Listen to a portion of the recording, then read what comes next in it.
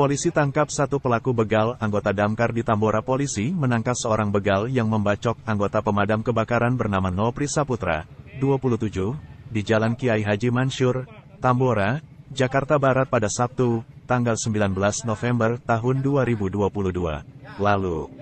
Polisi pun melakukan rekonstruksi pembegalan di halaman Mapolsek Tambora pada Jumat, tanggal 16 Desember tahun 2022 sore. Kapolsek Tambora, Kompol Putra Pratama mengatakan, pihaknya baru menangkap 1 dari 3 pelaku pembegalan. Sementara 2 pelaku lain masih buron.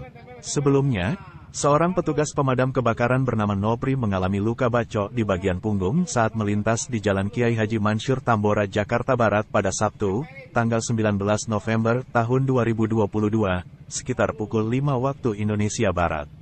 Saat itu, Nopri menjadi korban pembegalan saat ingin mengisi bensin motornya. Motor NMAX milik Nopri dibawa kabur pelaku. Kamu coba ngejar. Terus, dikit lagi. Ya, udah potong.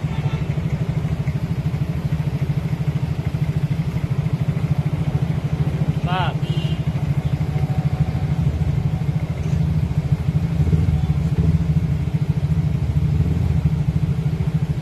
Oke, sip. Nah, terus posisi ngambil. lu naik motor ini? Belum. Hah? Oh, tahan dulu, Bang. Ya.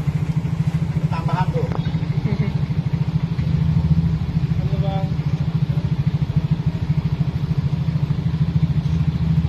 Enggak, berdiriin. Lu naik motor mana pulangnya? Nah, lu bawa tiga foto. Sana. Bareng. Dulu. Ya, bareng. Apaan?